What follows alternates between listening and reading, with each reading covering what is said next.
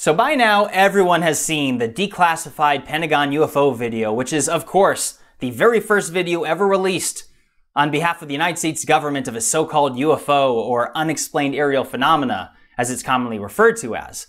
And there's a few things that stuck out to me about this, which in this video I'm going to connect the dots on some really interesting pieces of information.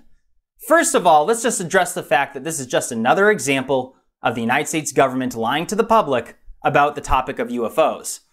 For example, they claimed for decades that the last time there was ever a program to research this topic was Project Blue Book, which ran from 1952 to 1969. But first, let's just acknowledge that this 2007 to 2012 $22 million program on the Pentagon, there's no way that that's the only program they've had. I don't believe it for a second. Second of all, what about Area 51? Remember how they lied to the public about that for so many decades? Anyone that talked about it was a conspiracy theorist and a loon and ridiculed for it. That is until 2013, when the government themselves acknowledged that, oh yeah, it does exist. Now, let's also acknowledge that this story coming out now about this 2004 incident that these pilots witnessed in their F-18s was obviously a carefully orchestrated information dump. What are the odds that the New York Times, the Washington Post, and Politico would all release this story on the exact same day? In fact, the Washington Post themselves state that they had been conducting confidential interviews for more than 2 months on this topic. So why is this all coming out now? And this is making a lot of people think that this is inching towards alien disclosure, that the government is prepping the masses to get ready for it. And others will say that no, this is simply top secret technology and it's a disinformation thing and a psyop and everything else. Here's the bottom line that we all have to realize and focus on for a moment, which is the fact that we now have scientific evidence of a craft that defied the laws of physics and aerodynamics. In fact, it had some sort of anti-gravity technology to where it could just hover without any type of signs whatsoever of an engine, a rotor, wings, zero exhaust signature, no heat signature, and it was capable of accelerating instantaneously as far as the eye can see in less than 2 seconds. And we also have to keep in mind real quick that this happened in broad daylight. So when you saw this video through the IR infrared footage, keep in mind that, yeah, this was in broad daylight, and here we are, we only get just over a minute of footage of a 5-minute incident. I want to see the rest of the video. I want to see this thing hovering. I want to see it skyrocketing off. I want to see more. But not only that, they acknowledge that they have recovered material from crashed, unexplained aerial phenomena that is unknown to science. Metal alloys, so obviously created by intelligence, that doesn't exist on this planet. So, what are they telling us here? Could it be any more obvious? This is basically a disclosure in of itself, but not everyone will agree on that. Some people are convinced that this is not aliens, and for some reason, so many people have this adverse reaction to the word aliens. Take, for example, Neil deGrasse Tyson. You may have seen his interviews on this topic, and oh my goodness. Why? He didn't take it serious at all. He laughed through the whole interview. He didn't even answer a majority of the questions and sidestepped everything. He doesn't even acknowledge at all whatsoever the fact that it had anti-gravity technology, that it defied the laws of physics and aerodynamics. He doesn't even acknowledge the fact that they have materials that are completely unexplainable to science. And instead, he just laughs the whole thing off. And this reminds me of a quote by Aristotle, which is, "It is the mark of an educated mind to entertain a thought without accepting it." And the only intelligent thing that Neil deGrasse said was that, look, UFOs doesn't mean aliens. And yeah, I agree. It's like, duh. That's sure, of course. But he just ignores everything else. And by the way, for somebody who is so adamant that humans are destroying the planet, he doesn't even acknowledge the fact that we now know scientifically that technology exists that can operate without a combustion engine, that can hover, anti-gravity, instantaneous acceleration. And yet here we are, filling up at the gas pump, spending all our money there, the incredible, ridiculous prices of airfare, and obviously some sort of clean technology. Regardless of whether this is from ETs or man-made, the technology now exists. The cat's out of the bag. We know it. It's been disclosed by the government. And this topic isn't even being discussed by any mainstream media outlet. Don't you think that's a little odd? And now that we actually have physical material that is unexplained to science, we know that the military is handling the whole thing. And we all need to keep in mind that there's not one single form of technology of any kind that has not been weaponized. Just think about that. And it gives credence to people that are saying that, look, this is just an excuse for the government to spend more money on space weapons. I mean, you've probably heard that the government is looking to create a sixth branch of the military, a Space Corps, to go along with the Navy, the Marines, the Air Force, the Army, the Coast Guard. And this, of course, ties into orbital munitions, putting weapons on satellites, which would give any country just supreme offensive abilities. You wouldn't need aircraft if you could drop bombs from satellites.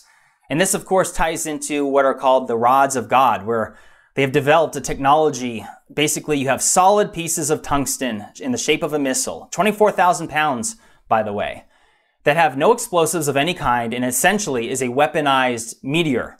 I mean, meteors don't have any explosives, right? And yet they can destroy, well, a whole city, a whole planet. They can wipe out all of existence. It's all about that speed and the impact when it hits. So this is the frontier, and it's illegal now, but this could be an example of them trying to push this forward. Now, something else that needs to be discussed, and I've mentioned in multiple videos, is the Pentagon missing trillions that are unaccounted for. The Pentagon has without a doubt cooked their books, and this story ties into August and September of 2016, where every major media outlet covered this. Where essentially, for a fact, the Pentagon has cooked their books, and this is straight out of their own mouths, by the way, look into it. But trillions are unaccounted for, and without a doubt, it's clearly been utilized to embezzle or move probably hundreds of billions of dollars into black projects. Because again, this story in itself, the Pentagon UFO program, was used with black money, where essentially the senators, congressmen, even the president doesn't know where this money is being used for. So we have to acknowledge that with all this money, an untold amount that is unaccounted for, we have to accept the fact that maybe, just maybe, this 2004 video is in fact us. But then the question becomes, how did we figure this out? And it, of course, gives credence to the stories of crashed UFOs being found, and thus here we are reverse engineering it. But do not be fooled into thinking for a second that this is simply just man-made, because the same incident happened in 1952, and it's commonly referred to as the 1952 lights over Washington, D.C. incident, where 2 weekends back-to-back, the last 2 weekends of July in 1952, there was many different sightings, and this was observed from 2 different radar systems at 2 different airports. It was witnessed by many different pilots, both military as well as civilian, including flight attendants and pilots on the ground as well as in the air.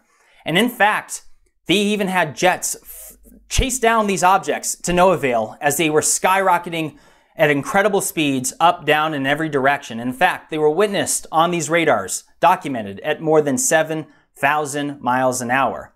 So when I mentioned earlier with the government lying about UFOs, their story for this is that, well, maybe it was related to a weather inversion. That's why the 2 different radar systems saw this, and it was just obviously incorrect. Well, hold on a second. So just never mind what all these pilots saw. Never mind the pilots that chased these craft and said that they skyrocketed up at an incredible rate of speed, and they were doing 90-degree turns at several hundred miles an hour. Another excuse they had is that the pilots were seeing a ferry on the Potomac River headed towards Mount Vernon. Okay, so first of all, these pilots, yeah, they're too dumb to know the difference between a plane and a boat. But the story is debunked in itself because during this incident, these lights traveled as far away as Franklin, Indiana, which of course the Potomac River doesn't even enter into Indiana. So no, it wasn't a ferry boat. But this is all smoke and mirrors, guys. They put out a little information to confuse people and just put some doubt into the air, and people just forget about it. But for no reason should anyone think, I mean, this is 1952. 12 years before the SR-71 Blackbird's first test flight, even 6 or 7 years before they even put it on paper. And then you have these crafts traveling at thousands of miles an hour, 90-degree turns at several hundred miles an hour. Like, no, there's no way that was some sort of drone technology. And again, some people are saying because of this 2004 video that, look, this craft was moving at such G-forces that the human body could not possibly survive through. So others will say, oh, well, then it was a drone, which the pilots themselves thought that these were drones. But hold on a second, that reminds me. Where's the rest of the footage of these multiple craft? All we see is one. You know, we need to start calling this UFO gate. We now know the government themselves have acknowledged that they have crashed craft that have materials of unknown scientific origin that were defying the laws of physics and aerodynamics and had anti-gravity technology and everything else. And basically the same thing happened back in 1952. This raises all kinds of questions. Like, what does President Trump say about this? His press secretary was asked, and she said she hadn't talked to him about it, and she would get back to everyone, and she never did, and that was like, what, a week and a half ago? Which, by the way, the whole freaking press room laughed their asses off when the guy asked, oh, I have a question about UFOs. Like, haha, so funny, right? But we only have to look at what other presidents have stated about this. Barack Obama in his first term said he had no knowledge of UFOs. And then when he was asked in his second term, he said, I can't reveal anything. Like, how hard is it to say, I don't know? Or even President George Bush said the same thing. I'm not revealing nothing. Or even Bill Clinton stated that when he was president, he attempted to receive information regarding the topic of UFOs and was access denied. So who's running the show? Like, did I misinterpret the Constitution here? Who is really running things? It's obviously not the president. I mean, we've long known this. There's something like a dozen security clearances higher than the president's. And the same thing with this black money, that there's information that exists that the president isn't privy to. Guys, who's running this show? So yeah, President Trump, if you are truly the outsider that you claim to be, we need more information. We need to see videos. This is, again, guys, call this UFO gate. They acknowledge in themselves that there's at least, 4 minutes additionally that we haven't even been seen, and who knows how many other incidents they do have documentation of. This is where people come out and say, oh, well, the masses aren't ready for disclosure. Humanity can't handle this. Like, no. Maybe you can't handle it, or anyone that can't handle this information, then okay, go live under a rock someplace while the rest of humanity progresses. Because it's 2018. The world seems to be getting crazier. So how have being told lies for so long, whether it's by our government and politicians, the news media, various religions, and certain aspects of the scientific community, how has that been working out for us? And I should also mention corporate America and lies that the CEOs and anything to make a dollar. How have these lies been working out for us, right?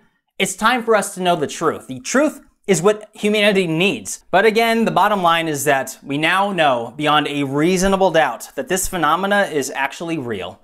And so we need to start taking it seriously and asking new questions. We need to know what the president thinks about it, and the public has a right to know more information than this. This is ridiculous. So everybody, UFO Gate, put the word out. The more the masses make a big deal and stink over it, the sooner we'll get answers. That's how things work. So I'll leave it at that, but leave a comment. Let me know what your thoughts are, as well as share other information that you're aware of involving this topic, but I'll leave it at that. I'm Jimmy, this is Bright Insight. Like and subscribe, and yeah, more videos coming soon. Take care, everybody.